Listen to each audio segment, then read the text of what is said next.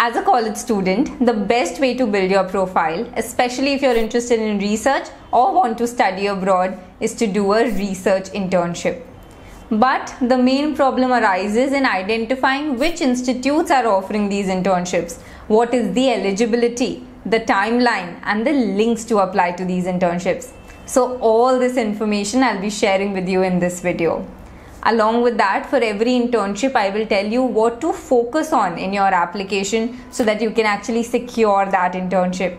And for those of you who watch this video till the very end, I'm going to share with you my secret technique that will help you secure an internship at any institute and at any time of the year. So let's get started. Hi everyone, I am Neha Agrawal. I'm the founder of WiseUp, and on this channel I make videos on study abroad, job readiness, research mastery and communication skills, essentially all those areas where you need to become wiser to succeed in your career. So if any of these topics are relevant to you, you can subscribe to this channel. And now let's talk about these amazing research internships. So today I'm sharing with you 8 research internships which are being offered by either IITs or NITs. Most of these internships are during the summer from May to July 2024. The main perks of these internships is that you get to work with highly qualified faculty of IIT and NITs on impactful research projects. Through these projects, you will have the opportunity to publish a research paper or present your work at a conference, which will boost your CV for jobs and higher education. Out of these institutes, IIT Delhi, IIT Madras, IIT Tirupati and IIT Dhanbad are also offering a stipend from 5,000 to 6,000 rupees, which is pretty great. Most of these institutes are also offering accommodation on campus, which is either free of cost or at a very nominal charge, which again is a great opportunity because these campuses are just beautiful and you should definitely experience it.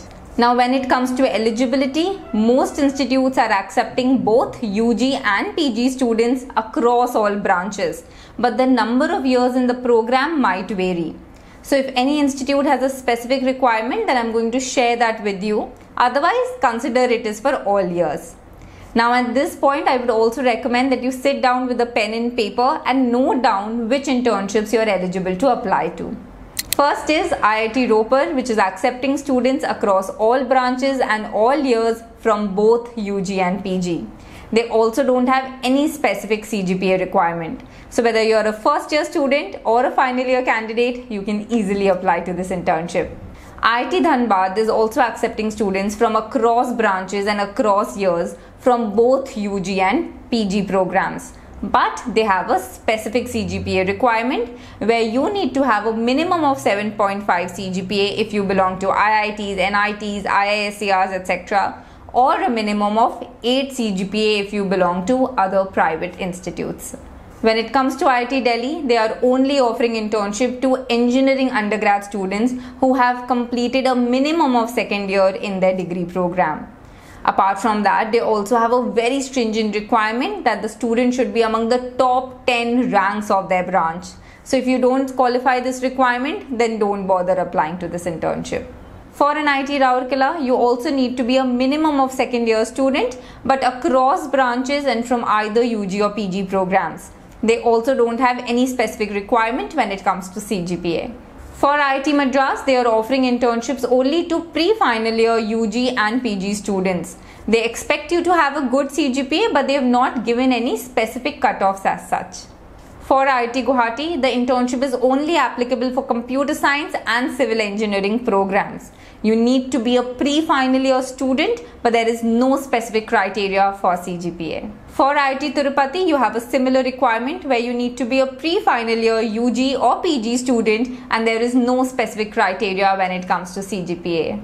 Finally, for VNIT Nagpur, you need to be a pre-final year student who has either scored first class or a minimum CGPA of 6.75 or above. Now, for most of these internships, the deadline is in March, with very few institutes having deadlines in April. So make sure you apply to these internships on time. Now, most of these internships are also requesting for very standard documents, which includes your photograph, transcript, a no objection or bona fide certificate from your college, letter of recommendation and your resume. So make sure you keep these documents handy when you're applying to these internships. And now, let me share my secret technique with you. With this technique, you can get an internship at any institute of your choice and at any time during the year. In fact, if you're watching this video much later and you've already missed out the deadlines that I've shared before, then you can definitely go for this technique. Reach out to professors you are interested to work with. Let them know how passionate you are about the work you're doing, how you have prior experience in the field, and how would you like to contribute to their research group. Back in 2015, there were no such internships being offered by IITs, that too in such a formal manner that you see today. So as a second year student, I cold emailed professors, and that landed me an internship at IIT Kharagpur. The email that you see on the screen is what I had sent out during that time. Now when you're preparing your cold emails, the most important thing is to make these emails as personalized as possible. Go through some of the research work of these professors and then mention in the email that you've read some of their papers. What did you like about them? If you have any questions regarding the papers, then put that in the email as well.